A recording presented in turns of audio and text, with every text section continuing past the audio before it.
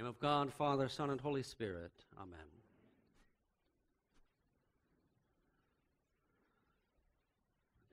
It's lovely to be with you tonight on this day when we celebrate the Feast of the Epiphany. Truly, the Feast of the Epiphany actually happens on January 6th of every year. We move that observance around a little bit to suit our calendar. It is the feast day that marks the closing of the Christmas season, the 12 days of Christmas. And it runs, Epiphany is like Christmas in a way, in that like Christmas is both a day and a season, Epiphany is also a day today, as we observe it, and also a season. So that season that we're heading into is not something that's just for tonight. Epiphany we will be in this season until Ash Wednesday. So it is that time on our calendar between Christmas and Lent. And it is really a gift to us if we would give ourselves to it. And I'll come to the reason for that in just a minute. This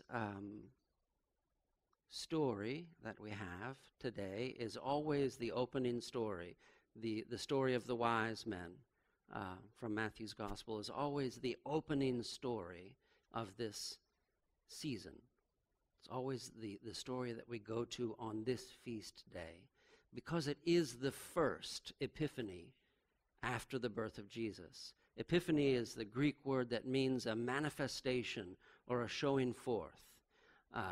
And how we understand that in our faith is that these epiphanies or an epiphany is God showing God's self to us in some way in the person of Jesus Christ.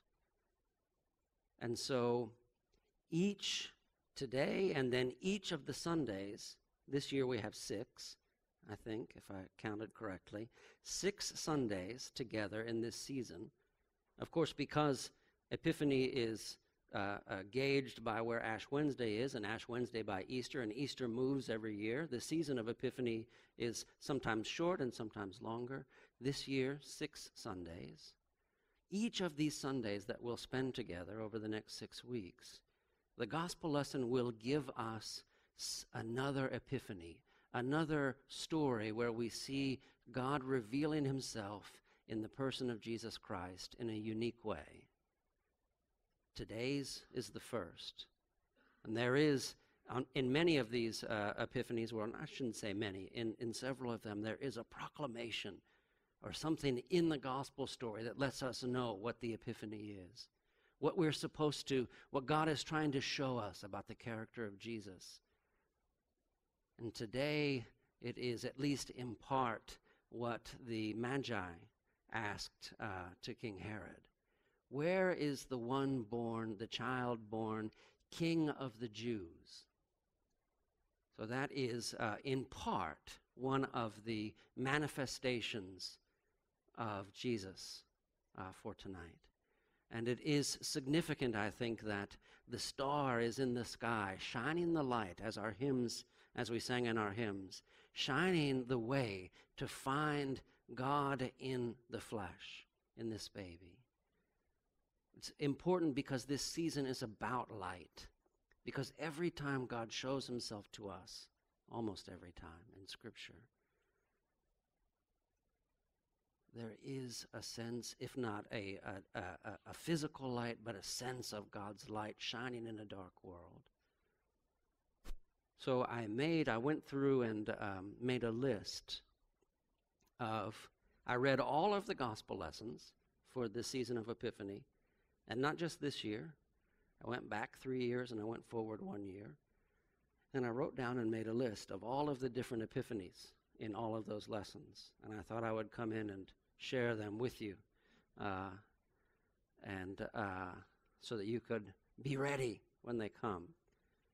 But then as I was walking to church this morning at the early service, I thought, and I'll just give you an example. This Sunday coming up is the feast of the baptism of our Lord. It's in this season of Epiphany, so we get to learn something. God shows himself to us this Sunday in the gospel lesson. You remember that scene in the Jordan River when Jesus shows up to be baptized, and John the Baptist says, "Behold, the Lamb of God who takes away the sins of the world." That's an important part of what is being manifest for us, that Jesus is the Lamb of God. And then at the end of the lesson will be, I don't know who's preaching this Sunday. Maybe I'm stealing somebody's thunder. Yeah, all right. Sorry about that. At the end of the lesson, the voice comes from heaven and says, "This is my Son, in whom I'm well pleased." That's the Epiphany for this Sunday coming up. It's for us to then pray into and meditate on what it means for God to be for us the Lamb of God who takes away the sins of the world, and for Jesus to be the Son of God as well, and what that might mean. So what I had planned to do is just go down the list and tell you gospel lesson by gospel lesson what the epiphanies are. But I had my own epiphany. Something happened on the way to church this morning.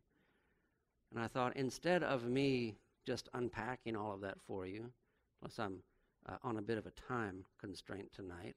And those of you who know me know I like to, well, go on and on. I thought it would be more important for me just to invite you into this Epiphany journey. To invite you to come to church over these Sundays of this season, hear the lessons, and to search for the light, the manifestation, the showing forth in these gospel lessons. Not just for the sake of Bible study, but to put our hearts in the right place, to put your heart in the right place. Because this season is really a gift to us. And not all Christians observe it. I don't think Roman Catholics observe it. I know there are some other Protestants, Lutherans and Methodists, I think do. I'm not positive about that. But for us, we have it, and it's a gift. And it says to us that this time after Christmas ends, before Lent begins, we're not just supposed to be marking time. We've received the gift of the Christ child. The light has come into the world, as John's gospel has said. And now the church gives us the gift of this season to be after that light, to be out in the world looking and expecting, looking for God to be made manifest to us in the faces of our loved ones, in the faces of strangers, in unexpected places. This is a time for us to observe intentionally, to go out and to look for those epiphanies. Come to church on Sunday, hear the lessons read, tease out what those manifestations and epiphanies are in those Bible lessons, but then take that out into the world and expect in this season of light, expect and ask for God to shine the light in your life and to make himself made known and present to you in new and exciting ways. Amen.